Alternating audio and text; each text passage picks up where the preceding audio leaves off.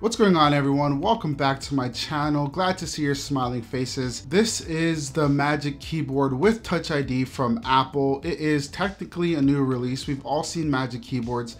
This one is actually really similar to the last editions. However, it does have some new updates. I'm going to be unboxing it and showing you everything that comes in the box, all the cool things that you get with this keyboard. Now, before I do get into the video, I'm going to kindly ask you guys at home to hit the subscribe button if you find this video useful. On this channel, I do a lot of talk surrounding tech and a lot of Apple products. So if you like that kind of thing, make sure to subscribe. And if that is not enough, I'm doing a giveaway of either a HomePod Mini or a MagSafe power bank.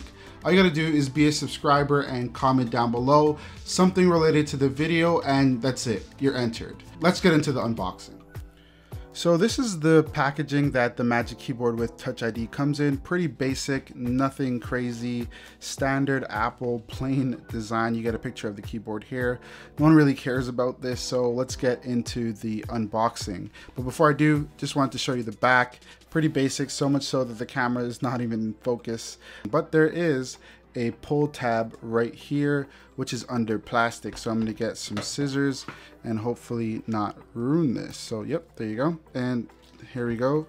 Let's open the pull tab.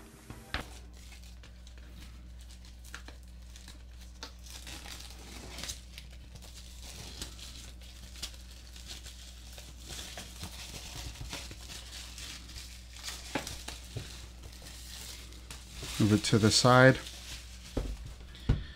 And as I mentioned, there is the pull tab here. So let's go ahead and pull it out of the box. Now here is the Magic Keyboard. So it's pretty long. I'm gonna take it out the other plastic, but before I do, just wanted to show you what else comes in the box. So it looks like a braided USB-C to Lightning cable, or Lightning to USB-C, however you want to call it. Take this out the packaging as well, just so I can show you the cord. As I mentioned, it is a braided cable here, so it is more durable than normal. This is probably like 3 feet in length, so a pretty good size, and I'm liking that Apple has decided to make cables more durable. You also in the box get the typical manuals that you'll get with Apple products. So no stickers here, I believe. So yep, there's no stickers with this product, but you do get a manual. And that is pretty much it in terms of the content of the box. Nothing else to it. Let's show you the keyboard. Okay, so more plastic, which you ASMR lovers are gonna like. Let's take this off.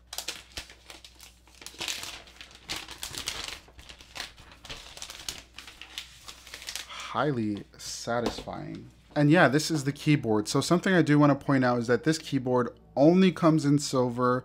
There's no other colorway for this keyboard from Apple. I also want to point out the Touch ID button, which is right here. So if you want quick access to your computer, then you'll get it by using your finger, of course, through Touch ID, and just like that, pretty easy. Also, there's the globe key here for changing languages. It is also the function key, I'm guessing by the FN. At the back here, you do get a Lightning port. So this charges via Lightning. Also is a curved design. In the past, the keyboards were more square, but on this one, the new Magic Keyboard, it is more of a curved design. All around, it's just kind of circular going around the edges here. It also has a full function row, so all of your quick shortcuts, you have access to cool things like brightness, recording, play, pause, rewind, turning up the volume, lowering the volume, muting, and pretty much the standard function row key that you can expect with the other Magic Keyboards. Now, in terms of the feel of this guy, it feels kind of sturdy. It is really flat if you were to put it down. A lot of people, including myself, love using keyboard to an angle. It just feels better when you're typing. But with this one, it is definitely flat, and there are no tabs at the back in order to keep it at an angle. So that's something to keep in mind. I feel like all Apple keyboards are like that though. Let's do a quick typing test just so you can hear how it sounds.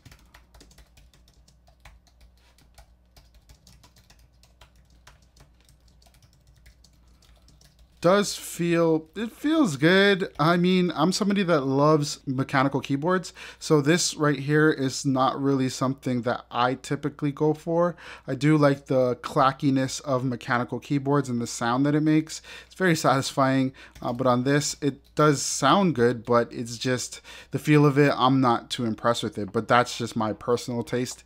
You might like this. So you get your quick access to your numbers. If you do a lot of data input, this is super important. So it is a good little feature to have. It's actually very slim. It's not too thick.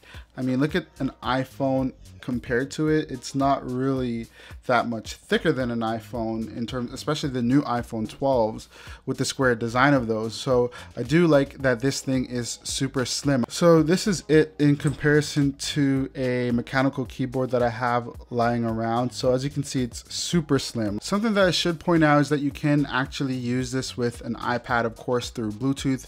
You can also connect it with the cable that it comes with. However, you can't use the Touch ID with an iPad. It only works with the M1 Max. But generally speaking, I do think this is a nice feeling keyboard.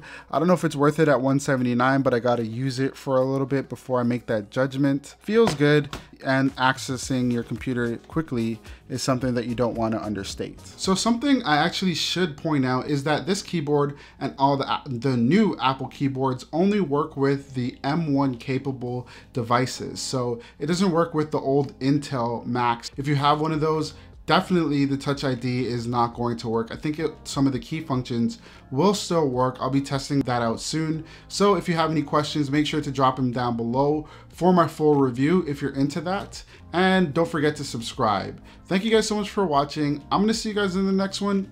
Peace.